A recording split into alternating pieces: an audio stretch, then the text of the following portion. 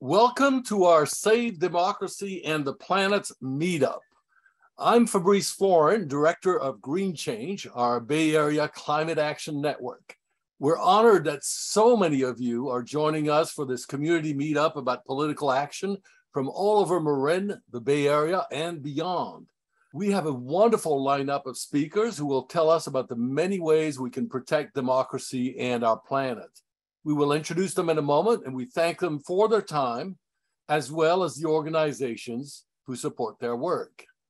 We're also honored to partner with Time to Lead on Climate co-chairs Bill Cole and Bill Carney, who will be our co-hosts for this community action meetup.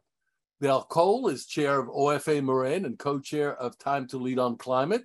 She is on the board of the Marin Conservation League. She leads the Marin Biomass Project, as well as the Ecologically Sound Practices Partnership for Wildfire Prevention. Bill Carney is president of Sustainable San Rafael, co-chair of Time to Lead on Climate, and secretary of Marin Can, which targets greenhouse gas emissions below net zero by 2045. Their organization, Time to Lead on Climate, represents a dozen local climate action groups who are also doing wonderful work to reduce global warming in our area. And we're grateful to the GreenChange team for making this event possible, and to all the GreenChange partners who graciously support our work. Here's our agenda for tonight's meetup. We will feature 4 talks on a wide range of topics and have a Q&A at the end of the hour, followed by green tips from our community. Our Zoom rules for this meetup are simple. Please mute your microphone and ask questions for our speakers in text chat. We will invite you to be courteous with all participants in this community event. We're recording this Zoom meeting on video. We'll email you the video, the slides, and the text chat links in a few days. To see captions for this meeting, you can also turn on live transcript at the bottom of your screen. If this is your first time at a GreenChange event, welcome. We're a climate action network of concerned citizens like you who help each other live sustainably and build a better world. We serve a growing community of thousands of members in the San Francisco Bay Area, California, and beyond. Each year, we organize 4 quarterly campaigns along with our partners. This year, we hosted campaigns on regeneration, Earth 2050, Electrify Everything, and this campaign, Save Democracy and the Planet. Each of our campaigns kicks off with a public event like this one, and we also create online content, including action guides and community tips on a wide range of climate and political actions, which you can find at the link that we just posted in text chat. We invite you to take action with us. Tonight's theme is Save Democracy and the Planet. As our planet burns, democracy is now under attack, blocking climate action and social change. We face multiple crises that now threaten our lives: a climate crisis, a health crisis, an economic crisis, but the most concerning is our political crisis, caused by a surge of issues such as blind faith, conspiracy theories, fake news, culture wars, insurrections, voter suppression, and civic apathy. And did you know that half of Americans don't vote? This is really disturbing. So how can we turn this around to save democracy and our planet? Take political action. In this time of crisis, we invite you to go beyond individual actions, such as green actions, and to also get involved in politics to protect our future in the midterm elections. Tonight, we will learn about many political actions we can take in our own lives. Plan your own vote, help people vote, join phone banks, get out to vote in person, support green leaders of your choice. We have political guides for each of these actions on our site. And in dark times like ours, action is the antidote to despair. Each of us can help change the world we live in, and we hope that tonight you'll find out how you can join your neighbors to be part of the solution to our political and climate crises. And now we would like to introduce our speakers. These inspiring community leaders work at all levels of our democracy: national, state, regional, and local. Jared Huffman, U.S. Representative, will talk about shoring up national climate progress. Ellie Cohen, Director of the Climate Center, will discuss how we can help California lead the nation beyond net zero emissions. Stephanie Moulton-Peters, Marin County Supervisor, will speak about climate action and local democracy. And Laura Neish, Director of 350 Bay Area, will tell us how we can help climate and democracy win the midterms. If you have any questions for our speakers, we invite you to write them in text chat. We will have a Q&A session after the last talk when we will ask our speakers to answer some of your questions. To kick off our event, our co-host Belle Cole will introduce our keynote speaker. Congressman Huffman, we're honored to have you with us. According to Nancy Pelosi, you are the go-to person in the House on climate change. This makes us proud and fortunate. Congressman Huffman represents California's 2nd District, Congressional District, which spans the north coast of the state from the Golden Gate Bridge to the Oregon border. He was first elected to Congress in November 2012 and serves on House committees on the climate crisis, natural resources, transportation, and infrastructure.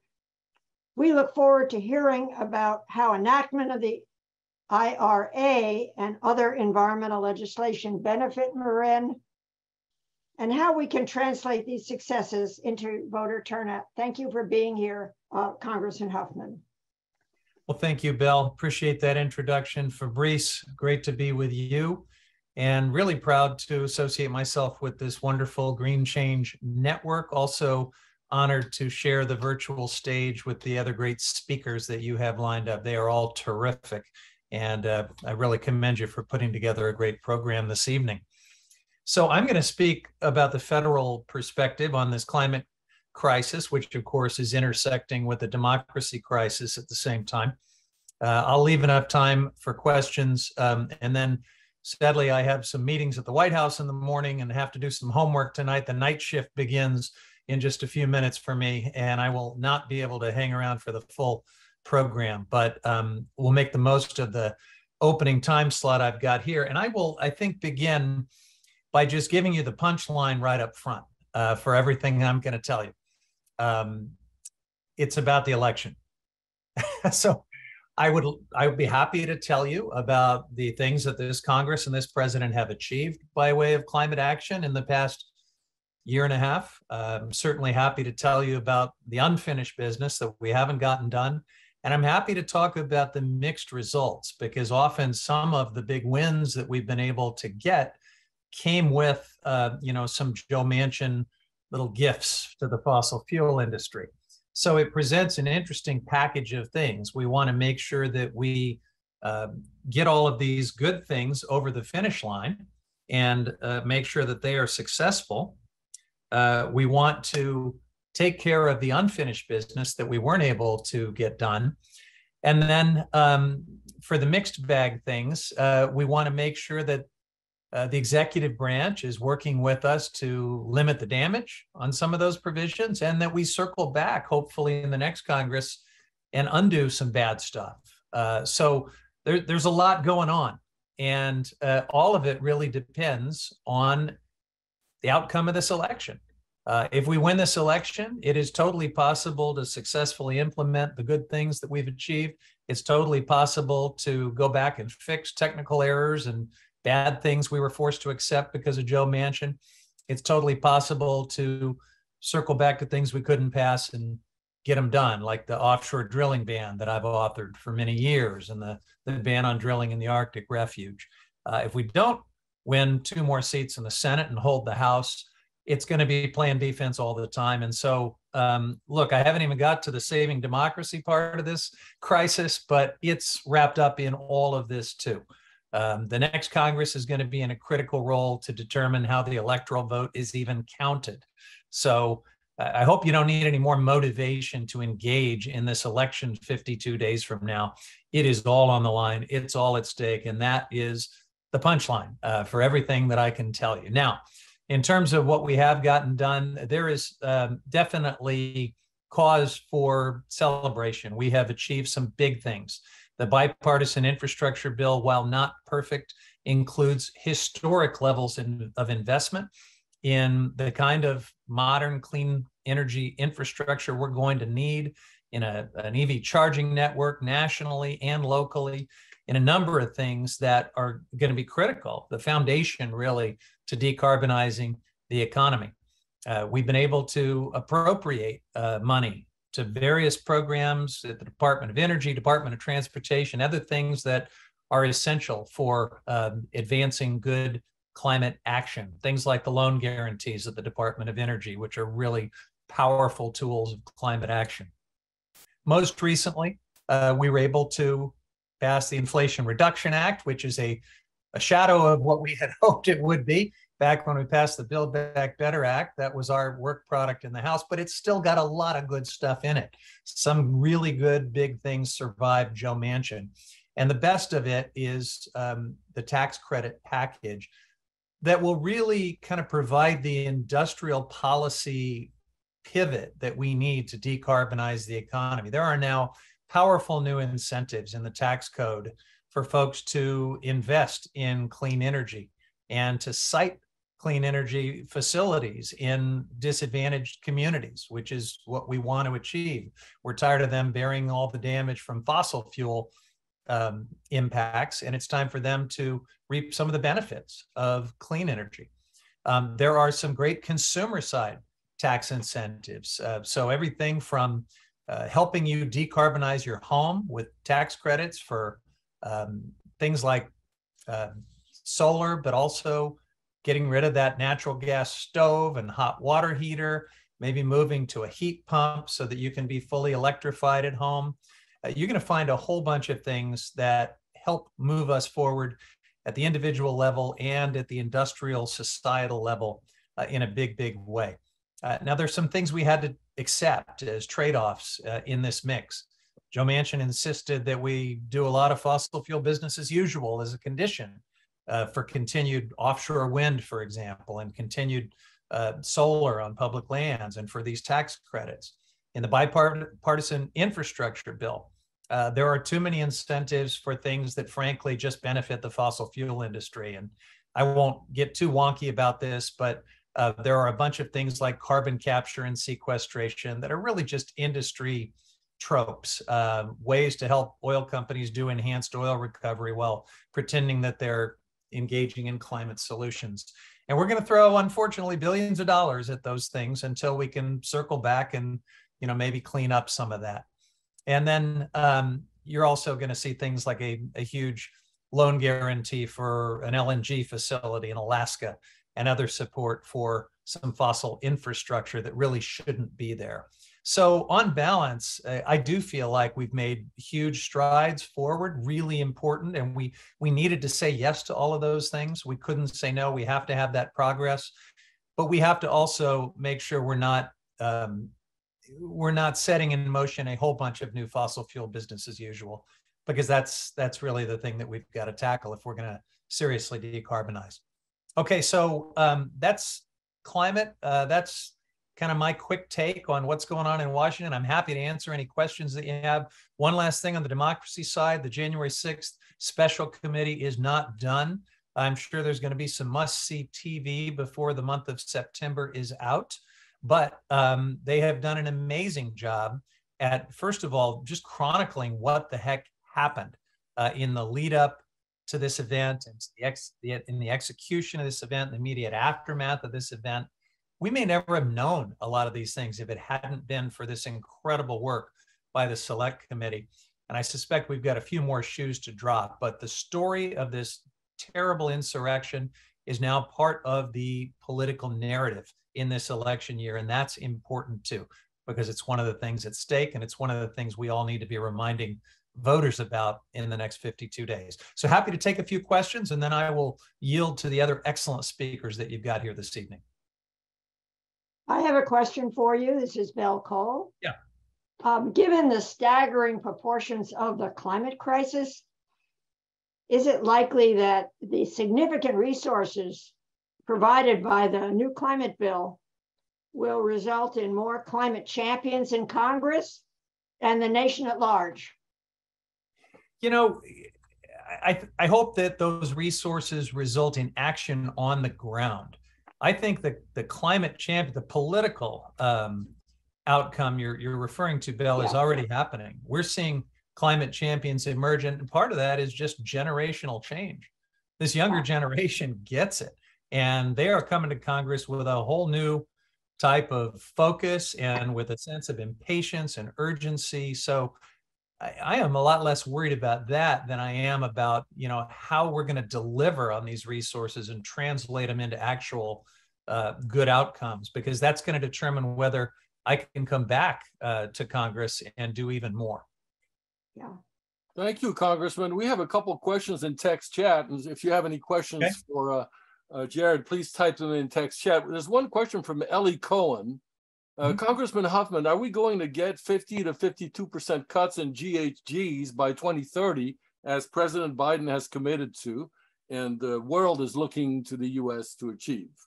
Thank you, Ellie, and thanks for all your leadership locally.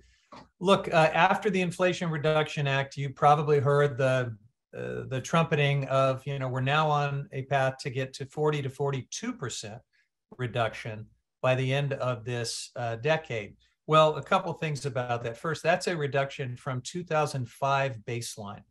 We were spewing a lot of carbon pollution in 2005, so no one should think that this is a mission accomplished moment. But it is progress. The other thing, and I don't want to, you know, be too deflating about the enthusiasm we all feel about the Inflation Reduction Act, but most of that 40 to 42% reduction from the 05 baseline was business as usual. It was just sort of the baked in continuation of the trend away from coal and to cleaner energy. So the Inflation Reduction Act gets you, you know, maybe another 7 or 8%, but it is not the reason that we are at 40 to 42.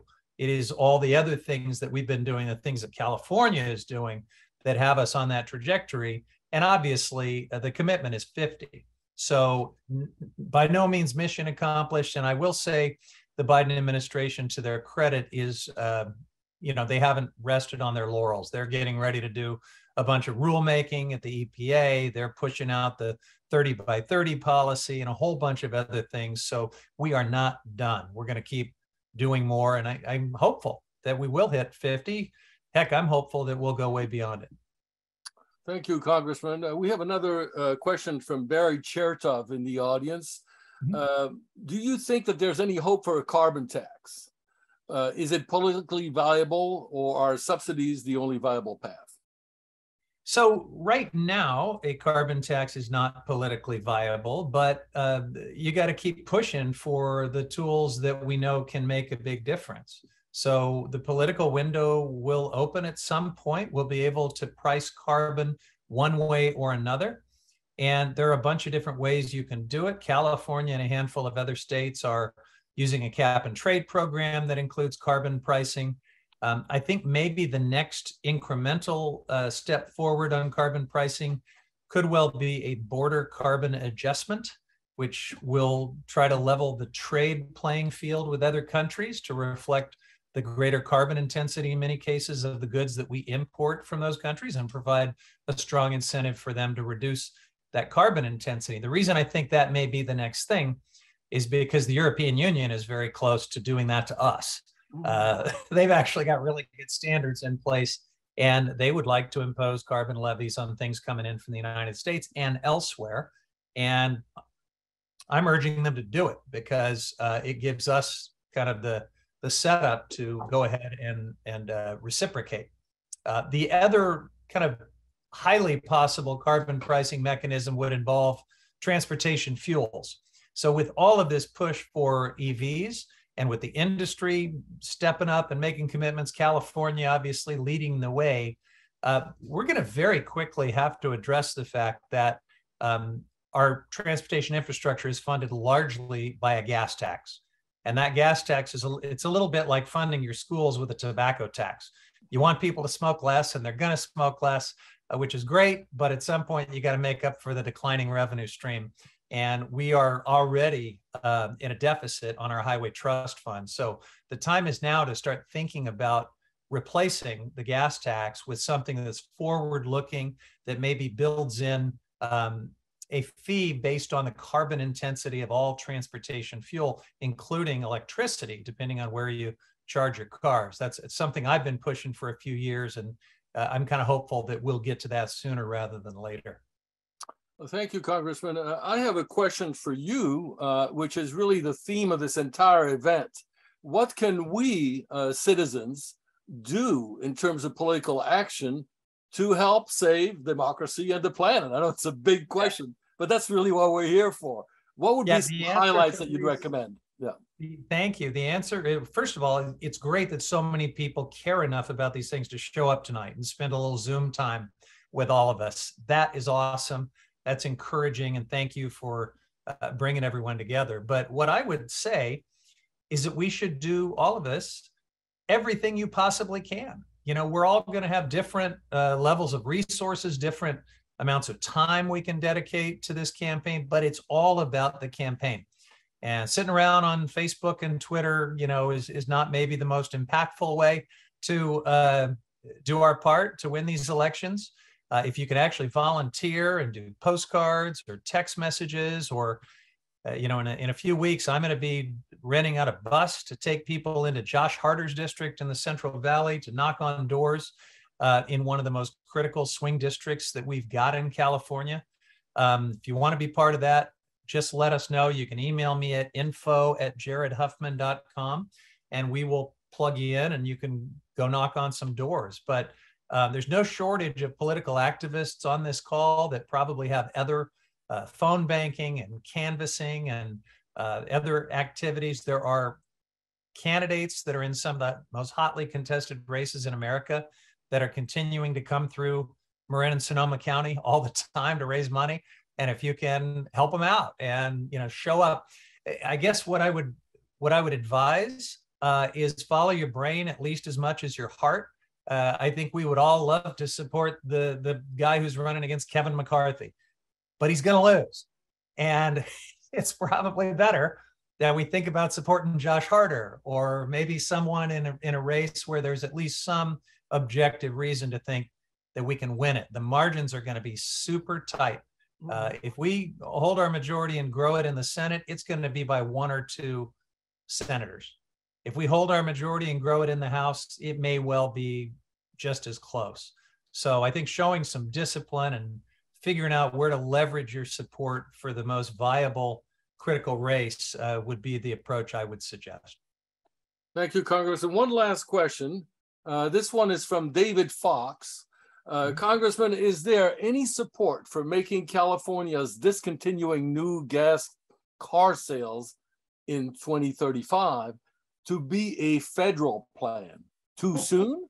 Or is it moot since enough states are already on board? Well, look, California is the 5th largest economy in the world. And when California says every new car's got to meet this standard, you know, the automobile industry can't just build different vehicles for California and for the rest. You know, California is the tail that wags the dog of what our national standard is going to be. So, you know, I'm all for federalizing the standard if we can. The problem when you try to do that is often back here in Washington, people want to weaken the California rule as a trade-off for having a federal rule that applies everywhere. And I'm not interested in that. I'm interested in setting the highest standard and then leaning in on the industry and everyone else to make that happen. So I feel pretty good about the impact of what California has done. The industry has to change in response to that California rule. And that change is going to, for all intents and purposes, be something that happens all over the country and really all over the world, because the European Union and others are with us on this too. Thank you, Congressman.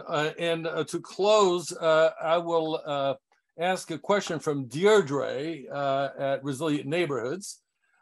She asks, what is the one most impactful action that you are working on and in which we can support you? Oh boy, one. It's hard to point to one. I feel like I'm spread pretty thin these days. but I think making sure that we get electrification right is the most important thing. And the transportation sector is now the largest emitting sector. So not to say we shouldn't continue to push in the power sector and cleaning up the grid, but a lot of that is already happening, and we've got to make sure we push ahead on electrifying transportation. There are things we can do locally at the state level and nationally to see that through. But I regard that as the biggest game changer, because it's what kills the fossil fuel industry. Mm-hmm. That is the one place where they still got us. And if we can break that stranglehold, it's just great on every level. And it is the key to meeting our climate goals, in my opinion. Well, thank you, Congressman, for your inspiring talk and your great answers, and for all that you do for our communities. You're our hero. We're behind you, and we really appreciate that you made time to speak with us. My pleasure, Fabrice. Back at you. Thanks so much. All right. Thank you. And now we will ask Bill to introduce our next speaker. Thanks, Fabrice. And good evening, everyone. It's my pleasure to introduce Ellie Cohen.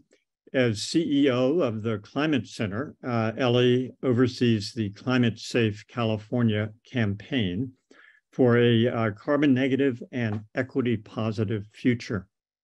She has influenced Governor Newsom to seek greenhouse gas emission cuts of 55% by 2030, and also to open pathways to net zero emissions by 2035. She's also accomplished state legislation requiring natural carbon sequestration. And she secured state funding of $1 billion for residential solar and storage, mostly for low-income families. As you're about to hear, Ellie is a powerful advocate for scientific fact as the bedrock foundation of climate policy, of democratic decision-making, and of the leadership that California can offer the planet to reverse climate change. Ellie. Thank you so much, Bill. I have to apologize for my voice. I'm just getting over COVID.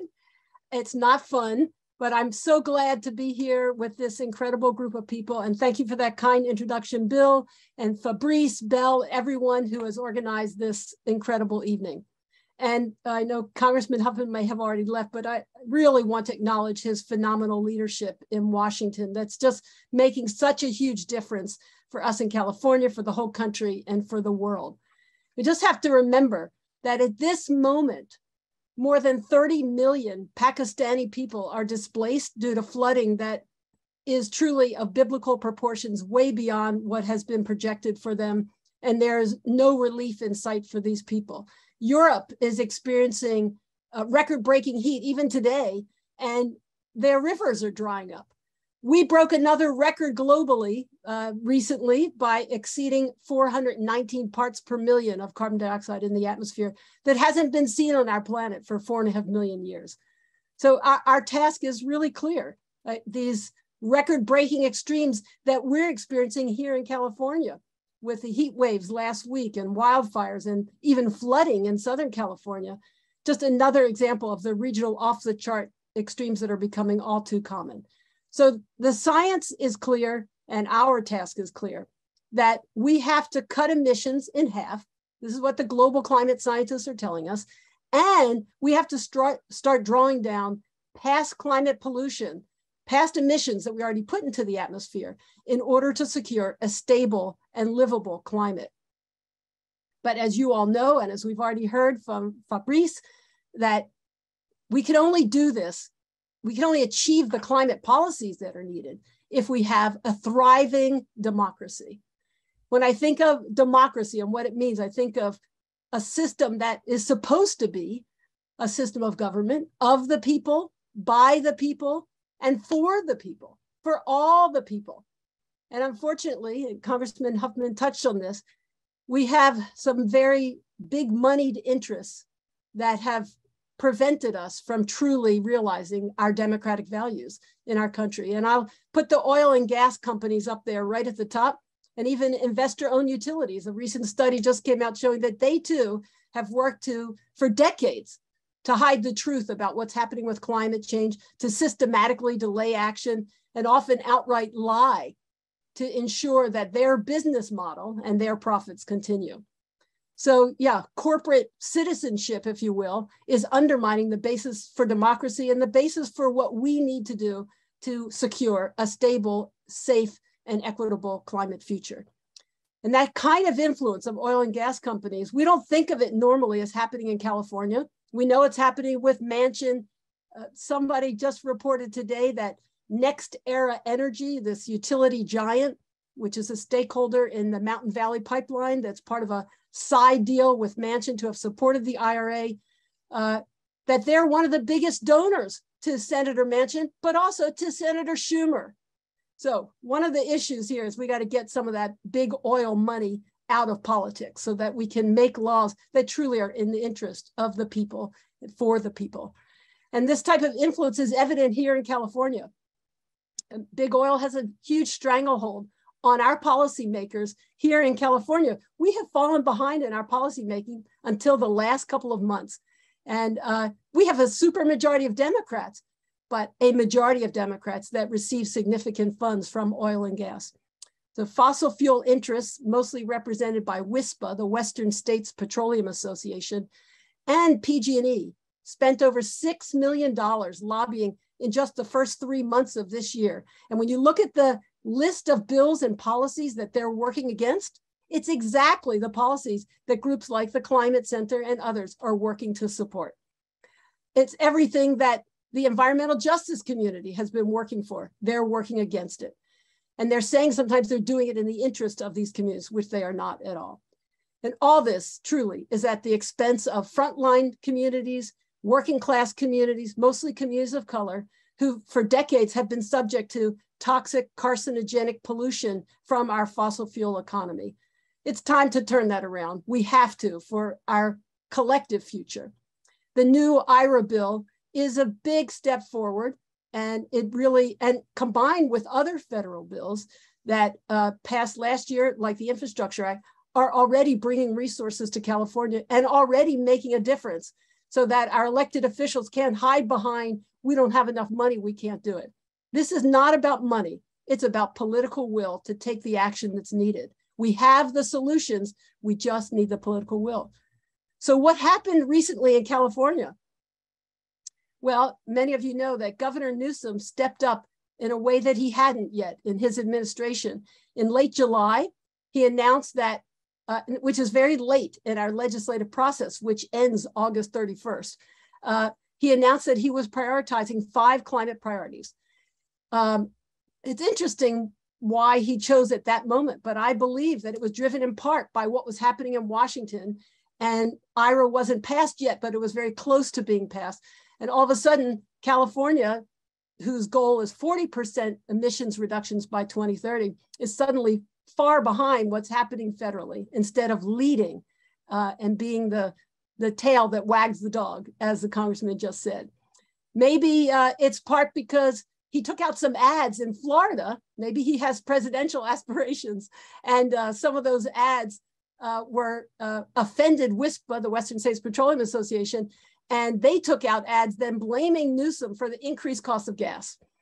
Maybe it's driven by a growing climate movement that all of us who are here today represent. More and more people are working together, getting organized, making a difference. What happened at the state level was unprecedented in that we had the big green environmental groups, organizations like the Climate Center, working hand in hand with environmental justice groups, all on common policy goals for the first time. It's working. So in the past 6 weeks, Governor Newsom announced 5 climate policy pillars and presented these bills. It was at the 11th hour to the legislature in August to codify carbon neutrality by no later than 2045, protect communities from the impacts of the oil and gas economy, establishing setbacks of 3,200 feet between new oil and gas wells and schools and playgrounds and health centers, and also putting into place new laws to help reduce pollution from existing wells, creating clean electricity targets of 90% 90% clean electricity by 2035 and 95% by 2040 towards our goal of 100% by 2045. And then advancing ways of removing past carbon pollution, which has to be part of the equation to get us where we need to go. And that includes establishing a regulatory framework for technological carbon removal for the first time, and requiring the state to set goals for and invest big time in natural carbon sequestration on our natural working and urban lands. And that was a bill that the Climate Center led on. What's interesting is that the one law that didn't pass, that had been part of the 5 pillars of the governors, was to accelerate climate action by 2030 to get to 55% below 1990 levels. We know we can. Our own analysis at the Climate Center shows we can exceed that. Another analysis that came out just a few weeks ago showed that that would create over 200,000 jobs and add $50 billion to our economy. The bottom line is getting to carbon neutrality by 2045 is way too late. We know what's already happening with just 1.1, 1.2 sea warming, and going beyond 1.5 and waiting for another 20 years to get there is just not acceptable. Delayed climate action costs huge amounts in terms of dollars and lives. It bankrupts our future. There was one study that came out last year showing that eliminating fossil fuel pollution in buildings and transportation in California would save us $44 billion a year in improved health and avoid 5,000 premature deaths. We got to invest big now to save dollars and lives. So what are the political actions that can make a difference? We've heard it. On the federal level, well, we need to stop that dirty deal with Manchin. We got to get the president to announce a climate emergency and use all the tools that are available to him. And here for us in Marin and in the Bay Area in California, we need to get involved. And we can get involved with 350 Bay Area, with Indivisible Marin. There are other groups that you can go and get involved in, not just to be sure you're voting, but to get out the vote and to write those postcards and make those phone calls. It makes a huge difference. The Climate Center recently established a C4 so we could do more political work in California. And we established a PAC, the Climate Safe California PAC. And so we are working on the ground right now doing grassroots organizing in 2 of the closest races in the state, in Sacramento and San Fernando Valley. Because even though we have this supermajority of climate leaders, we have a supermajority of Democrats, we do not have a majority of climate leaders. And we need to get 21 votes to win policy in the legislature, in the Senate, and 41 votes in the Assembly. We also need to get the California Air Resources Board to pick up where the legislature left off. They are now finishing their 5-year plan for what they call the scoping plan. It's like a climate action blueprint for the next 5 years. So the legislature didn't pass getting to 55% cuts by 2030, but the California Air Resources Board can do it. And if you want to see other kinds of political actions you can take, you can go to the Climate Center and look under Taking Action or theclimatecenter.org/engage. And you can see a number of other actions that you can take to influence state policy. But the bottom line is we have to accelerate our goals for emissions reductions. We have to accelerate our goals for natural carbon sequestration. We have to make sure that we can build the grid for the future, the decentralized, clean, affordable energy grid for the future that will allow us to be more resilient to planned or unplanned outages, to greater extreme events, and to secure the kind of equitable climate future that we all want. We've learned from COVID, we need coordinated government action and we need individual action to make a difference. Every 1/10 of a degree of warming matters. I'm going to wrap up right now. We can make a difference. Individual actions really add up quickly. We saw that we didn't have rolling blackouts last week because so many people took the small step of reducing their electricity use between 4 and 9. We can elect climate champions and hold them accountable. We can take action in our hometowns and in our counties. We know that as goes California, goes the world. Our house is on fire. We have to break the stranglehold of oil and gas interests, and it will open up a world of possibilities. Together, we can secure a carbon negative and equity positive future. Thank you so much. Thank you so much, Ellie, for this inspiring talk and for all that you do at the Climate Center. We put some links to your Take Action page in text chat. Definitely check it out. And if you have a question for Ellie, please type it in text chat. And we're going to answer all the questions after the last talk so that we can get a couple more speakers to present their perspectives. If it's all right with you, Ellie, we'd love it if you could answer a few questions then. Absolutely. Thank good. you so much. It's now my pleasure to introduce Stephanie Moulton-Peters, Marin County Supervisor for Southern Marin. Stephanie has served in public office for over 12 years as Mill Valley Mayor, as board member for many local organizations, such as the Transportation Authority of Marin, Marin Transit District, Baywave. She has a long track record in environmental action, promoting clean energy to reduce emissions in our area. And she brings that valuable experience in all her roles with a focus on transparent, responsive, and inclusive local government. Tonight, she will talk about climate action and local democracy. Take it away, Stephanie. Thank you, Fabrice, and good evening, everyone. It is really wonderful to be with you and see so many familiar faces in the group tonight, and to be part of this accomplished panel of North Bay climate leaders. And Ellie Cohen, if this is you after recovering from COVID, holy cow, I want your energy and to bottle it. So anyway, wonderful to be with you and follow Congressman Huffman and Ellie Cohen. They've given you the big picture and then the California state picture. I'm going to pick it up from here and talk about what's happening locally and the importance of federal funding action to reach net zero greenhouse gas in Marin County in our local jurisdictions through the work of Marin Can, through Sustainable Marin, and all of our partners here in Marin County. I want to open tonight with the thought that at its most elemental level, democracy is a very local undertaking carried out in our communities on the ground every day. Democracy is lived locally, and democracy is lived collectively across the state and across the country when we join with other local communities and work together for what we believe in. A living democracy is what's urgently needed in these times. I'm wearing one of my favorite buttons. You've heard this before. If you're not part of the solution, you're part of the problem. And I really believe that. The founders of our nation intended for local government to be carried out at the local level by groups of individuals banding together to create the policies to address the issues and challenges they faced. Many of us in this room have been doing this for many, many years. And we know that people get most engaged when the issues are in their own backyard or in their own home. That's when they show up and participate in town halls and public hearings and by taking action locally. And that's what I'm going to encourage tonight, in addition to the action you're taking at the state and national levels. It's one of the things that's so great about the new federal IRA funding.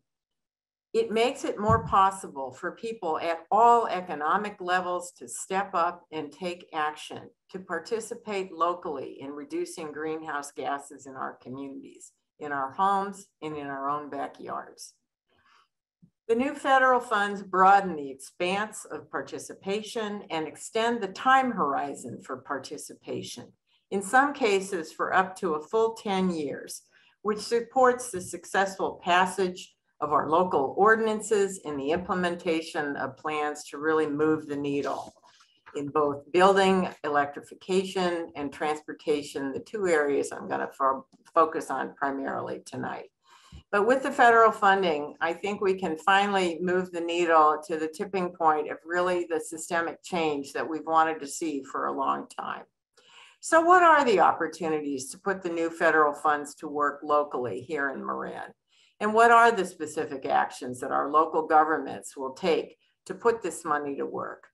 Again, I'm focusing primarily on our green building and electrification of our transportation system, because as many of you know, about 50% of Marin's greenhouse gases are transportation related and 30% are building related. And so the two combined get us 80% of the way there. And these are issues that the local government has a critical role to play. For some of you who are new to the conversation, what I'm going to say may seem new to you. For others of you, green building and green transportation are things we've been working on for many, many years. But the great news is the infusion of funds at the federal level enables more local governments and people to take action with more energy, commitment, and the ability to accomplish what we've been trying to accomplish for a very long time. So let's talk about building electrification. You may have seen the recent grand jury report, Electrifying Marin's Building, a countywide approach. This report aligns very well with the green building ordinance that the County of Marin is currently drafting and sharing as a model with the cities and towns in Marin County. This ordinance would propose that all new construction would be all electric, no more natural gas, and that major renovations on existing housing would be energy efficient and electrify appliances and other features. There would be a checklist of items that renovations can work through to achieve a certain point score that would electrify a great amount of the renovation. So we expect the green building ordinance to come to the Board of Supervisors in December.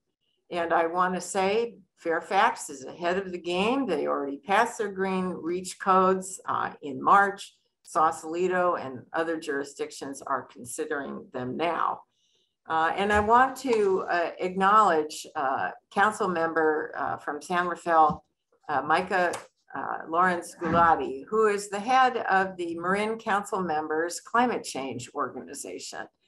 And this is a committee of local electeds working in our cities and towns in conjunction with the county, policymakers working together to coordinate action.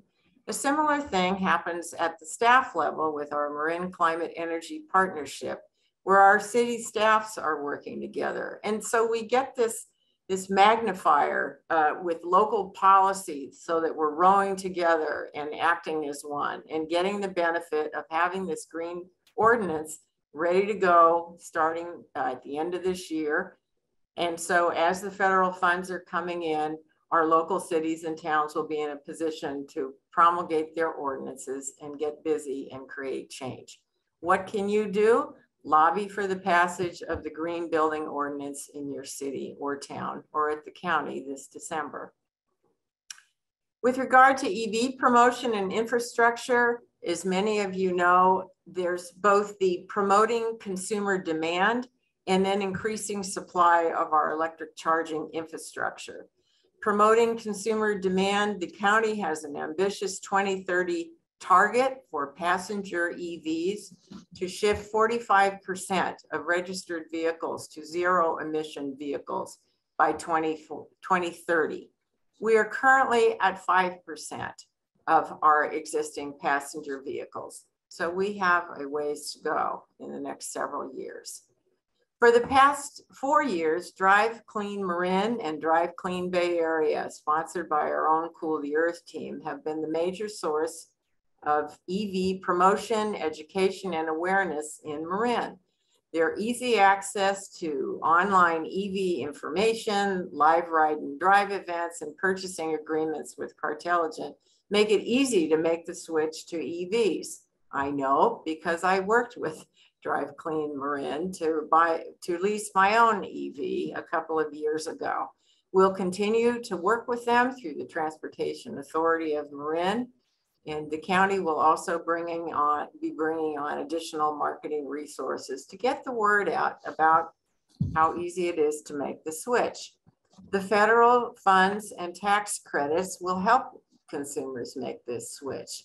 We're still working out which vehicles will be eligible for tax credits, but that'll get sorted out. And the good news is that there's a new tax credit for previously owned electric vehicles, and that will make more people able to buy these vehicles. There will be tax credits as well as payments in lieu of payments to low-income customers who would not otherwise qualify for a credit. There are subsidies that will be made available to low income when they purchase clean vehicles. Then we moved to increasing our supply of charging infrastructure. And again, this is an effort, Transportation Authority of Marin, as well as Marin Clean Energy and PG&E. Transportation of Marin is focused on the public charging facilities in our cities and towns and with our schools, making technical advice available to them and helping our jurisdictions provide more charging points at public locations. I'm sure many of you are familiar and may know more than I do about the programs through Marin Clean Energy, as well as PG&E. One of the critical needs we still have to conquer is charging points at multifamily housing.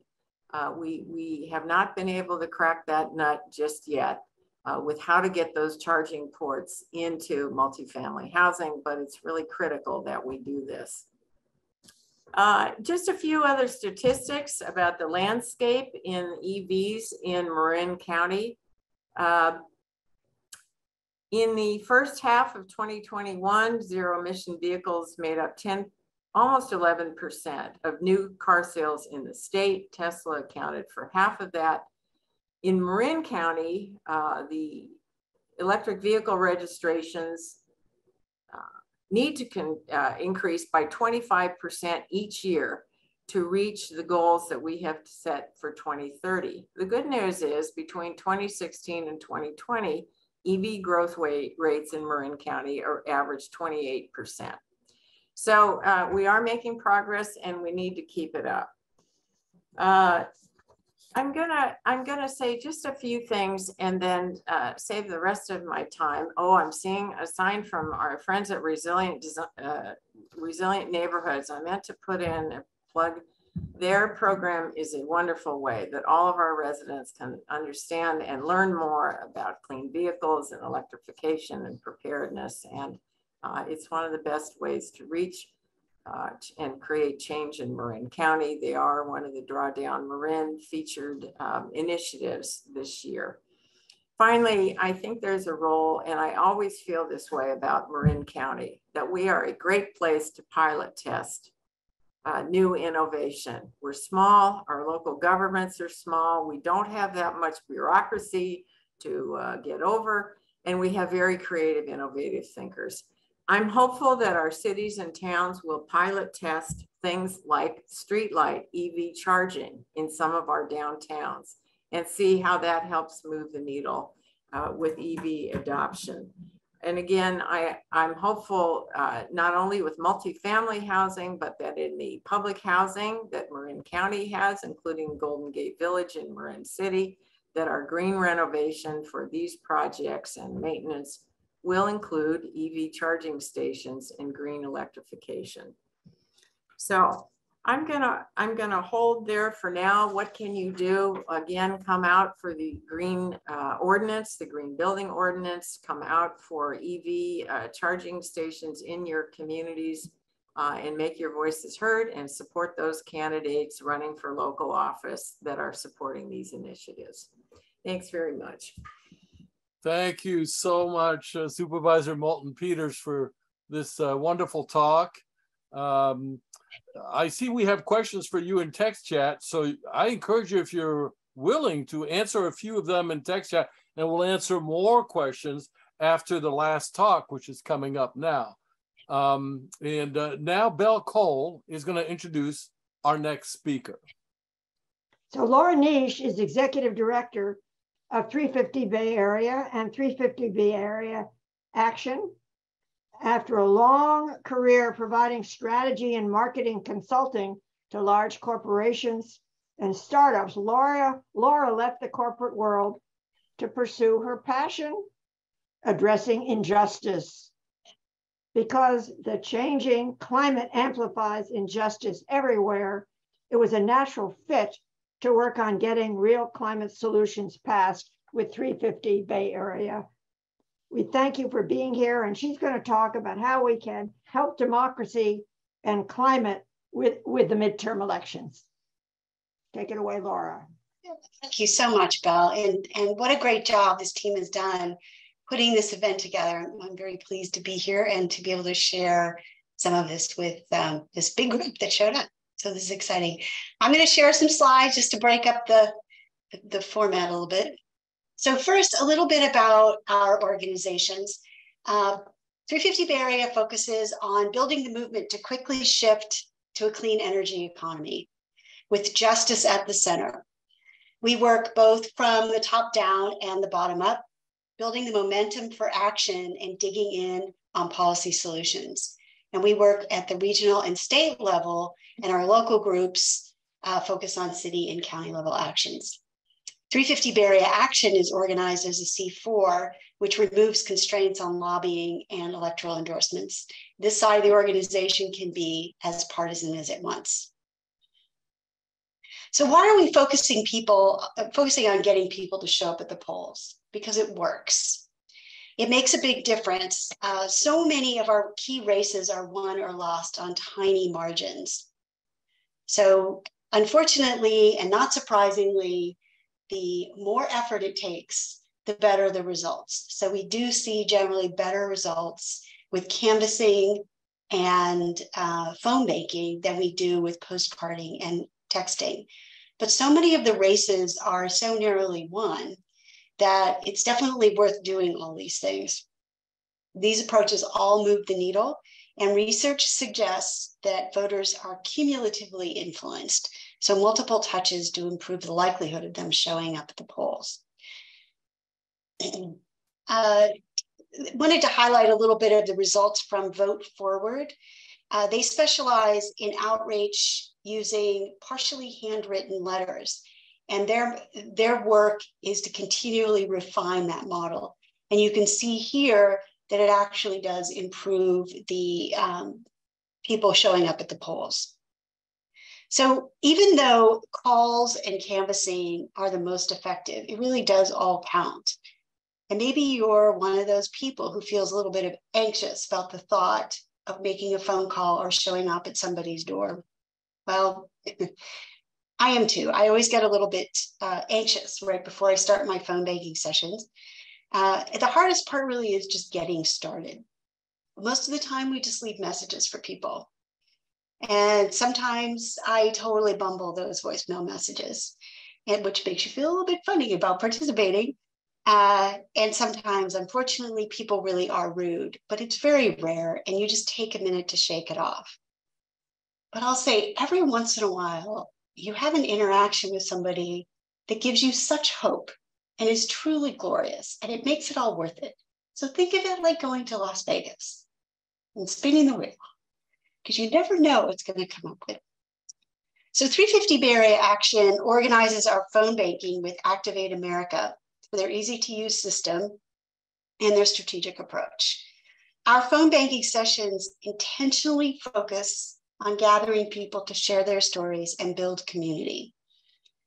People show up pretty consistently to take part in that camaraderie.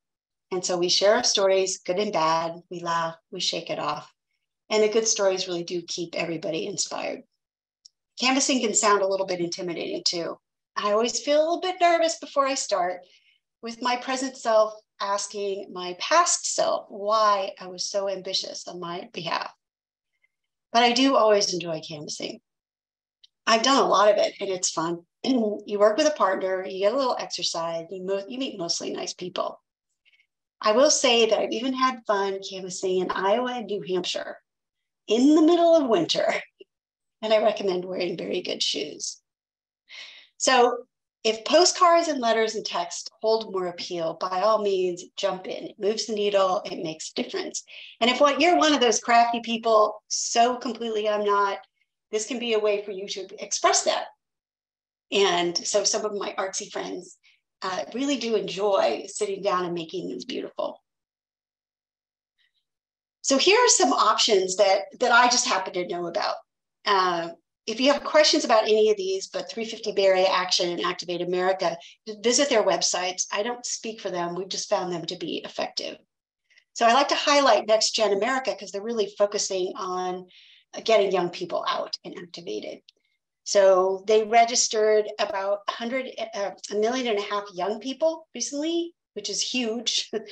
Yay. And then they helped get over 4.5 million young people to the polls in 2020.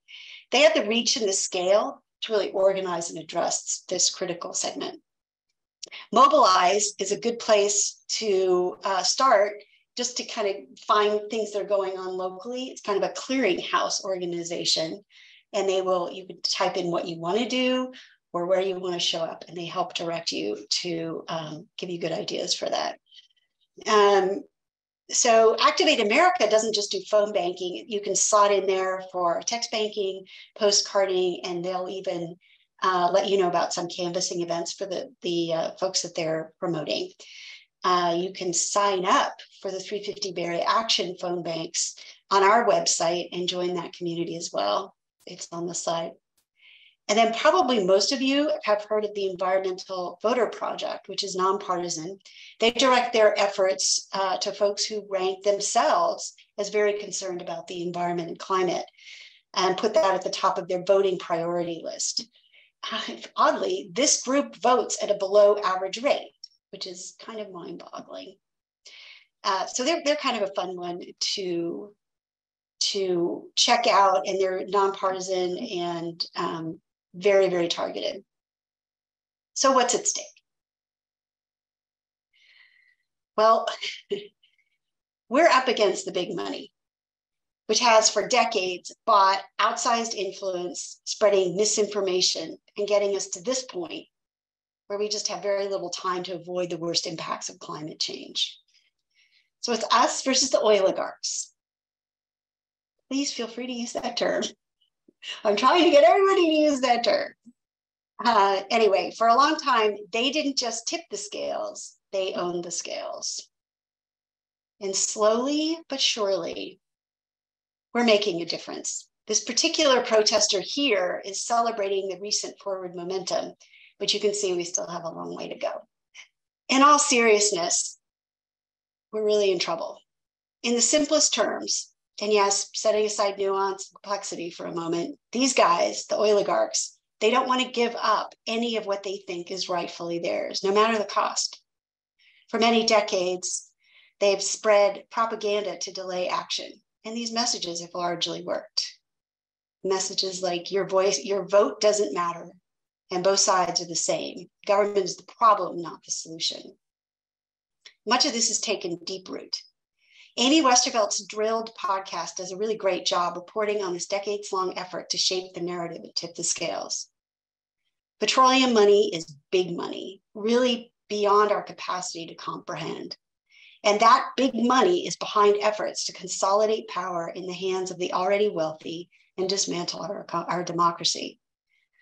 Those who seek to protect our democracy are late to the game. We've overlooked and normalized power grabs dressed up in legalese and hidden in local elections for boring administrative seats. So for the foreseeable future, every election is going to be the most important election of our lives, up and down the ticket. So choose something. We all have some measured mix of time, talent, and financial resources. Really, sit down with a cup of tea and figure out what you can do. To be clear, it's not all up to you or me or Pete the protester. People are busy, and an hour a week will still make a difference. If you're a crafty one, do some postcarding while listening to music or watching TV. Need a getaway weekend with friends? Go somewhere with a key Senate race and spend an afternoon meeting the locals. And talk to your friends. We're not going to convince Trumpers of anything, so don't bother. But we have to talk about the enormity of this moment. Extremism on the right is getting normalized.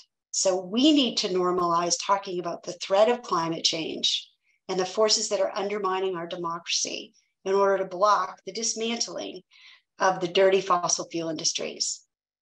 We can do this, but only if we make a plan and commit to it. Thank you. Thank you so much, Laura, for your wonderful talk and for all that you do at 350 Bay Area. Thank you. And I really appreciate that you painted a good overview of all the different ways that we can take action. If anyone has a question for Laura, please type it in text chat, and you will also find links to their Take Action page, which we encourage you to visit. So we're now starting the question and answers session. I would like to ask our co-hosts, Bill and Belle, to ask a couple questions, and maybe start with Bill. You had a question for Stephanie, I believe? Yeah, I do. I'd like to ask Stephanie what she thinks are the greatest barriers to meaningful climate actions by local and county governments here in Marin, and how citizen voices can help overcome those barriers. That is a great question, Bill. And in fact, I was asking the executive director, the Transportation Authority of Marin, Ann Richmond, that same question today about barriers. And and particularly with regard to electric vehicle infrastructure adoption in cities and towns, the public infrastructure, as we were talking about. We have very small staffs.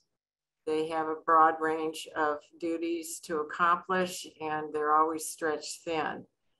And so getting more charge points in our cities and towns has been a slow process. And the funding has had something to do with that too. But of course, I think that's going to change. So I think this is where, Bill, the voices at the podium, at the council meeting saying we really need to install more charging ports in our communities, along our corridors, in our central downtowns. Let's try a pilot with electric street lights or what have you. But I think people calling for this kind of action, we know the squeaky wheel gets the action, and making this a more urgent demand, our local governments will help get it prioritized more highly. So that's one thing I think that would be helpful, that we can all be part of. Okay, thank you. I have a question that I would like to pose to all of the speakers, and it really has to do with messaging. I mean, we have these great successes legislatively now. We're really going to be quite strong when we get to COP27 in Egypt this November. We have a lot of momentum behind us. What kind of messaging do we want to put forth in our phone banks and in our door-to-door discussions? Or do we not try to bring too much of that story out? But I think we should bring the story out. I'm curious about what you think, both Ellie and Stephanie and Laura, because you get to shape the stories that we're going to try to bring to people between now and the midterms. All right, I'll jump in. Yeah, for you, Ellie. Please, Laura, go ahead. Well, I think that was part of what I was, sort of the ending statement of what I was talking about, is we have to find the balance between, which we're always trying to find, like, look, there's a path forward, there's hope, there's reason to stay engaged, and boy, do we have to get to it right now. We really have to talk about these things that are hard to talk about in a way that that makes it okay for these conversations to be happening. So people are really tired of hearing that this election is the election of your lifetime. It's the one that counts. And I think that we have to break through that kind of exhaustion and say, we really are, this is a long-term process. Democracy is messy. And you can get involved, and that can be sort of enriching and fun, but it's also necessary. Ellie. I had a very different answer, which was more along the lines of making clear who the enemy is. I think we're most successful when we're really clear who are the bad guys and who are the good guys. And the bad guys are the oil oligarchs. I don't know if I'm saying it correctly, Laura, but I think that's a great term. And we need to be clear that when we see that our utility bills are a lot more expensive, or our food is a lot more expensive, which it will continue to get. Our water will become more expensive, that it all comes back to these oil and gas oligarchs who will not do anything to keep their profit margins. It doesn't matter about the future of humanity. They've known the science since the 1960s, the 1970s, the same with the big utilities. So we got to make it real clear that in order to have an affordable and safe and equitable future where everybody is being considered, then we need to do it in a way that discontinues the power of big oil. So I'll follow up as a politician would by saying there's a lot of answers to this question about what the messaging should be. What I love about this event tonight and all of the Time to Lead on Climate events is that you get people fired up with the information and the urgency, and then you give them a list of things to do. And so I think what I've learned over time is that different things provoke action by different people. There isn't any one message we can give people that will get them all out to do anything. So we need different strategies. But some of you know I was at the Harvard Kennedy School this summer learning how to do government better. And there was a professor on climate change who said, look, climate change is still kind of diffuse for people. You've got to reach them with things they care about right now. And so whether that is the wildfires, whether that is the rising fuel costs, whether that is their grandchildren's future, you know, find out what that is and intertwine your policies with how what you're doing is going to make what they care about better.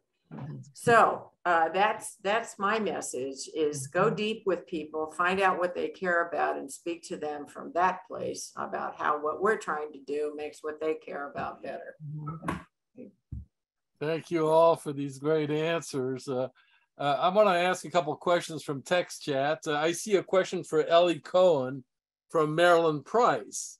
I am confused at some environmental groups who say to get behind Manchin's side deal, and others say we should fight it. What is your opinion? We should. That's my dog, and I apologize. Hold on one second. It must be the mention of Manchin's name. That's really funny. Well, we've trained everyone in our household to be very pro climate action. So they're very responsive. No, I apologize for that. But I think we must take a stand against it. Does that mean that that's what will happen in Congress in the next few weeks? Probably not. But we have to take a stand against it because it will directly impact, and already is even, just the building out of it that's happened so far, like the Mountain Valley Pipeline or the Alaska drilling. It's already hurting frontline communities. And when people say that we need climate justice, what we're really talking about is that we can't continue as an oil and gas economy globally, truthfully, without it. Every time we are burning fossil fuels, we are doing it on the backs of lower income people, of people of color, of working class communities in California and all over the world. And so allowing this to go forward is saying we're going to have climate progress at the expense of these communities again. It's not acceptable. We have to fight it. We have to keep fighting it. And we're starting to win, just to be clear. The federal government policies include 40% of funds allocated, not exactly 40%, a significant portion of the almost $400 billion, $60 billion is allocated to lower income communities. And so we need to prioritize that because we will never have solved the climate crisis if we don't stop the pollution that is primarily killing frontline communities. Thank you, Ellie. A great answer. I see another question from Al Grummett. This one is for Stephanie. Thank you for your leadership. How can we ensure that best-in-class organizations like Ride and Drive Clean and Resilient Neighborhoods have a stable flow of funds from the county to implement their community engagement programs? The current flow of funding seems to be highly variable and somewhat uncertain. Yeah.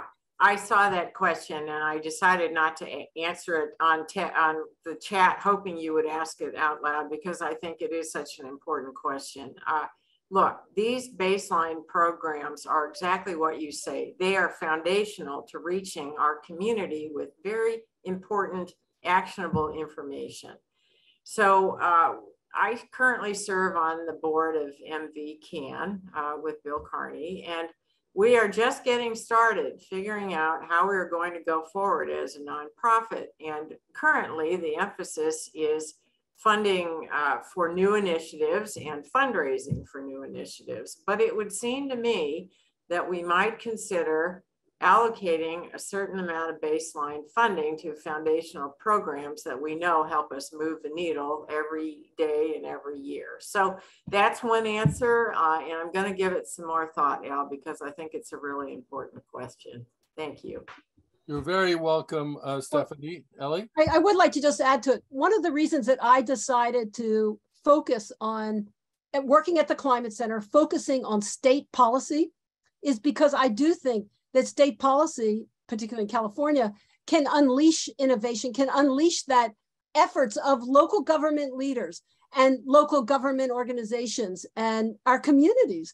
And so we can only do so much, but if we don't have those resources, it's much, much harder. We can make a difference. Everything that we do can demonstrate what can happen, but to really do it at the speed and scale needed, we need to unlock these resources. And that to me happens both at state policy and federal policy. So we need all of it to happen simultaneously.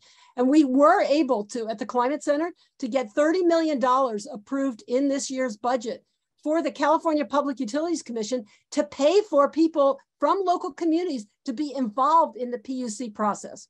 That is making democracy work. Well, thank you, Ellie. And on that note, what I'd like to do is move on to our next section, which is green tips from our community. But I encourage you all to answer any leftover questions in chat and hopefully stay with us and continue to participate in chat while we hear from our community. So I'm going to share this screen here, and I'm going to ask Bridget Mazzini, what green tips for political action have we gathered today? Well, thanks, Fabrice. Let me just make sure I'm unmuted. Okay. Thanks again, Fabrice. So tonight we're going to present a few great political action tips on effective ways we can support green leaders, join phone banks, get the vote out, and to fight for fair elections. So each of these will take a minute or less, and we'll leave you with some good ideas for taking action from our GreenChange members. So I'll start off with my tip to donate to green leaders. Let me start off by saying I'm not a big financial donor, but I want what I donate to count. So I learned about an organization called Give Green during the 2020 election cycle at a GreenChange meetup just like tonight. In addition to supporting my local green leaders, who I know a lot about, I wanted to invest in some of the races in other parts of the country where there was less support for aggressive climate action. So Give Green helped me weed through my options and see where my money could have the biggest impact for the environment. They make donating quick, easy, and strategic. They highlight candidates and races where climate change is on the line, and they provide details about the candidates and their environmental policy contributions thus far. So you can find out information about races, not just for representatives and senators, but state attorney generals, lieutenant governors, state Supreme Court justices, etc. So I found it really helpful, and I felt good about my donation decision based on learning about the candidates rather than sort of relying on my own spotty knowledge of races around the country.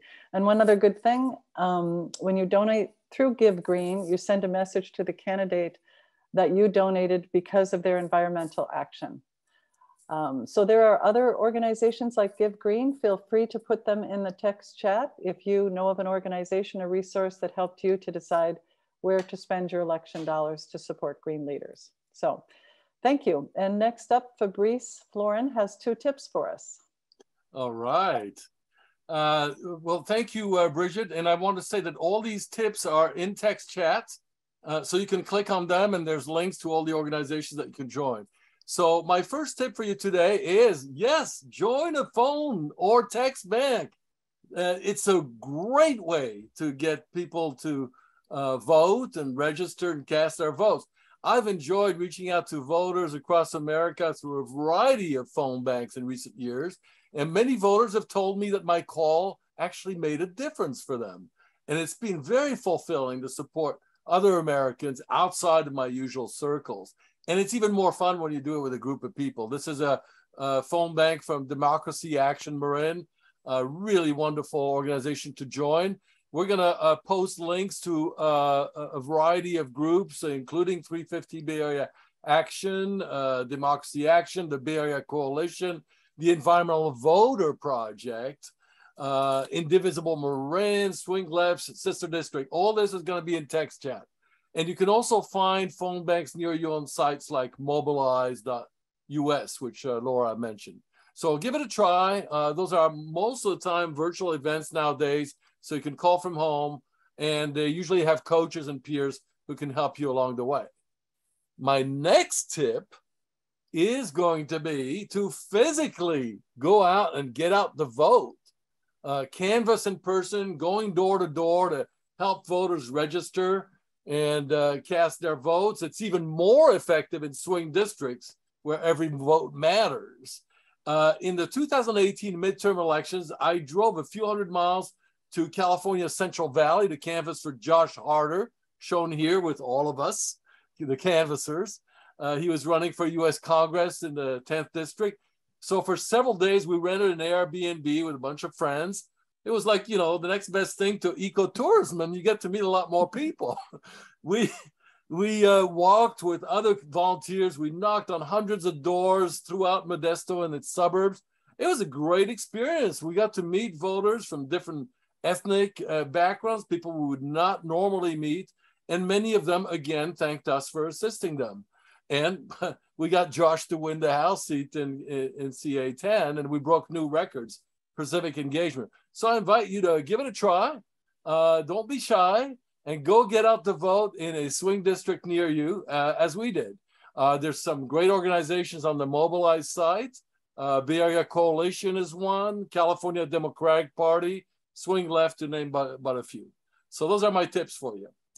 Thank you, Fabrice. And next up, we have Anne-Christine Strugnell with 2 tips for political action. Yeah, well, first I have to thank you, Fabrice, for all you do.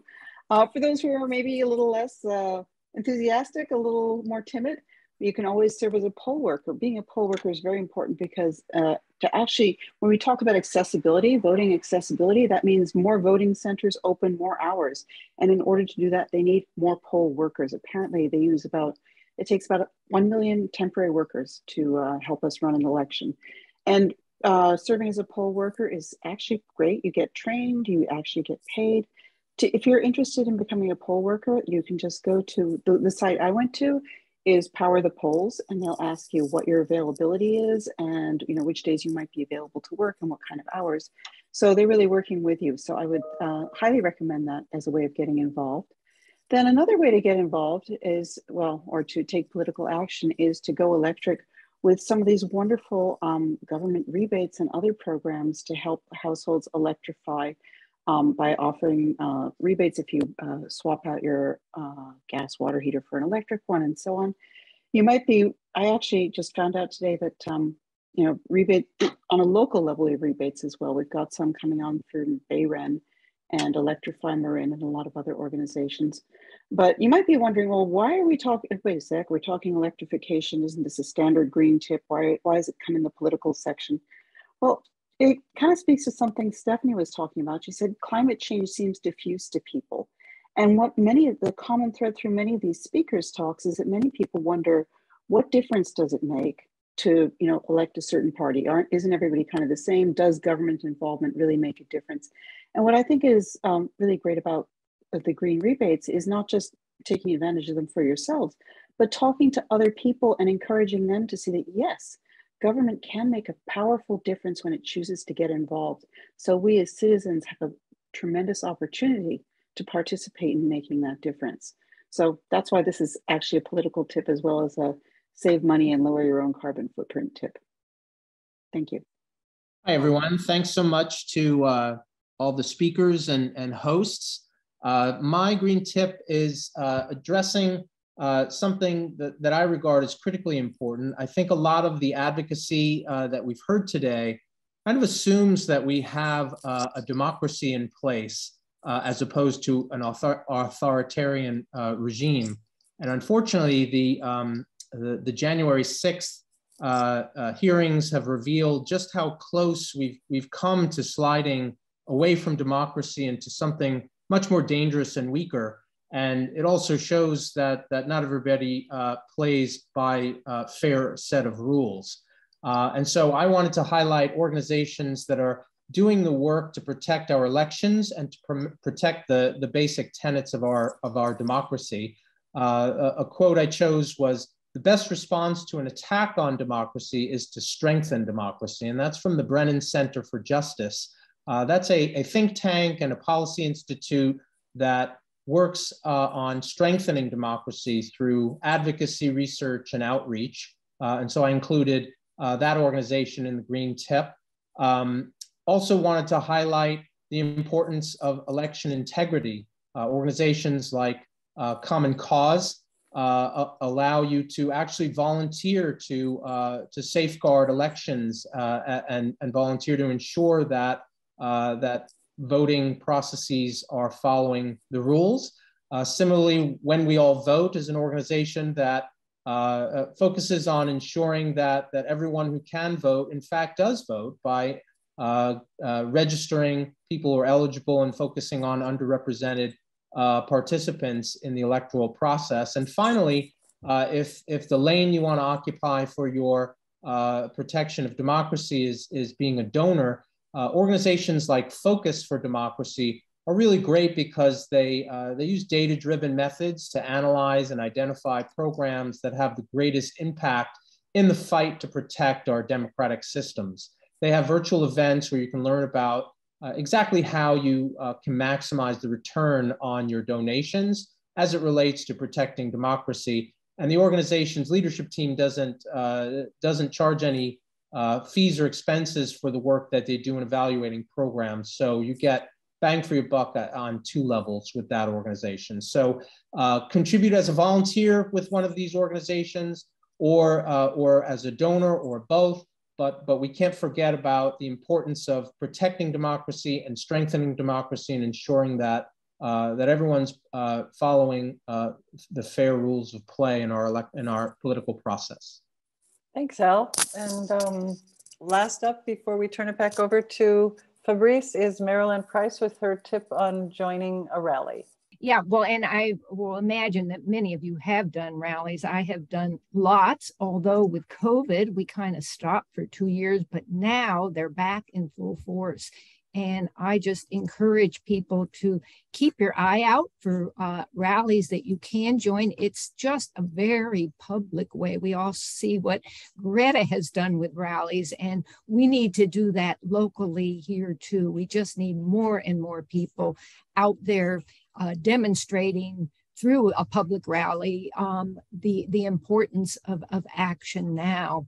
And it's also fun. You can get the press to come. And Laura, thank you for representing 350 here. And I was just set in on one of their webinars, and now the groups, they're even doing more to help you host your own event. I was really impressed with the webinar I attended with the art that you can do and all kinds of links, even funding that groups can apply for to get funding to host their events. So hats off to 350. I think that was, and also I noticed the Women's March recently. These are all recent things, have been doing the same things. So I encourage us all to consider doing these public rallies. Thank you.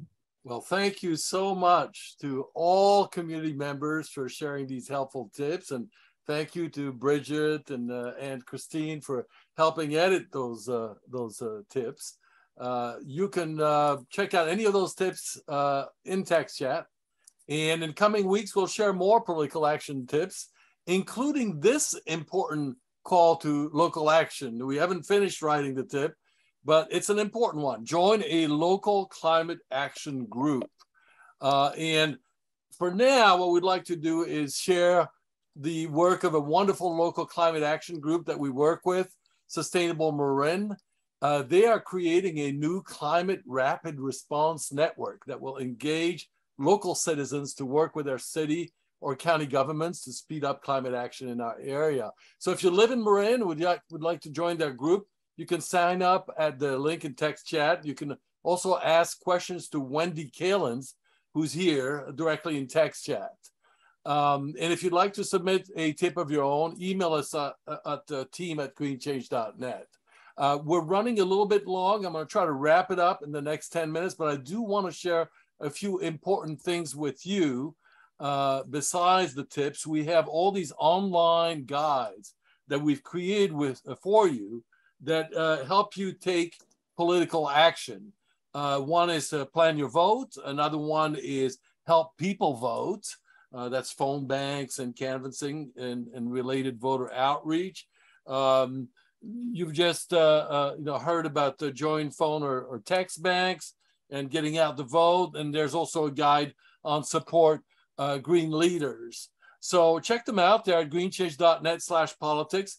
Great resources, and they point to many other resources from hundreds of partners that we've vetted and that can help you out.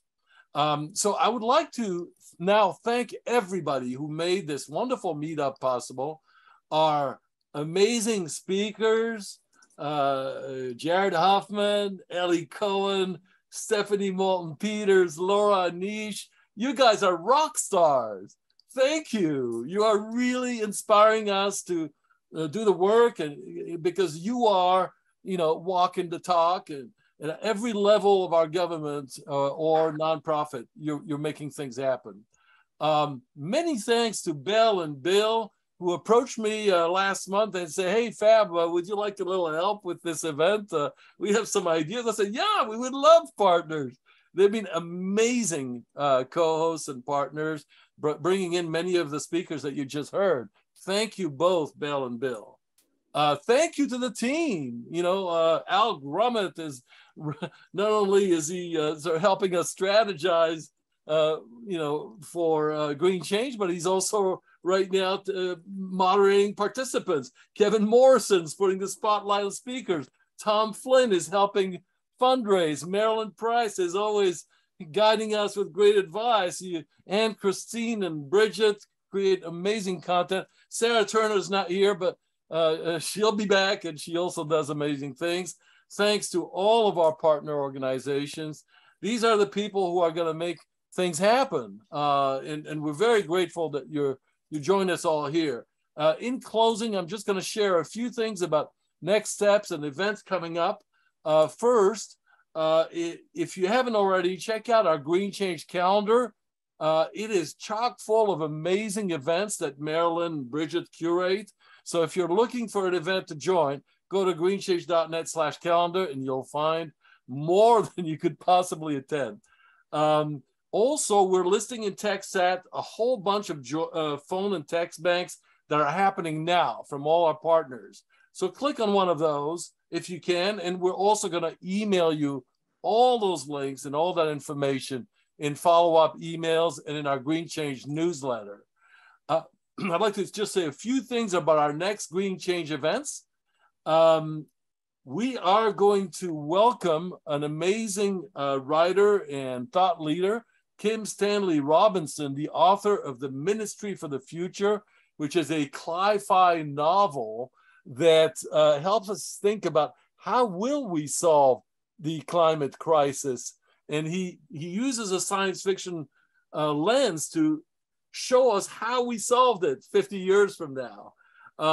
He's going to talk about the importance of optimism for protecting our future, how we might actually get through our climate crisis, and how each of us can take action to make that happen. And we'll have a few other speakers that will talk about innovations that could help solve our climate crisis, finding hope in challenging times, the power of community, and helping young people lead a transition to a better world. So you can sign up right now. The link is in text chat. It's in January 30.